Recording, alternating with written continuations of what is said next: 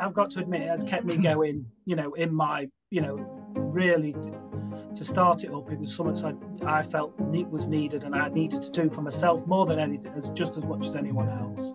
I mean, I've always said with the group, and I've always said with the, you know, with it, I would run the group if it was one person there or if there was 10, because that one person may turn up and just need your assistance that one day. And if I can, you know, as hard as it is, save one person's life, it makes me feel better.